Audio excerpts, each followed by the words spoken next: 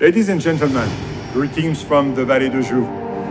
Winter is such a beautiful time. It's a time of laughter, a time of good cheer and festive joy.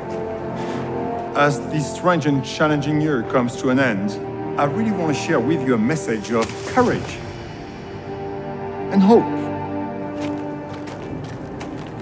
You see, in Brassus, we've learned to make the most of difficult circumstances.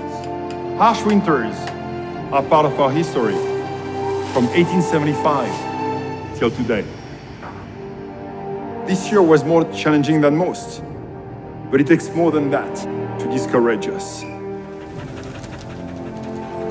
In fact, it gave us time to think, to be more creative, to take a step back in order to move forward, but in a better way.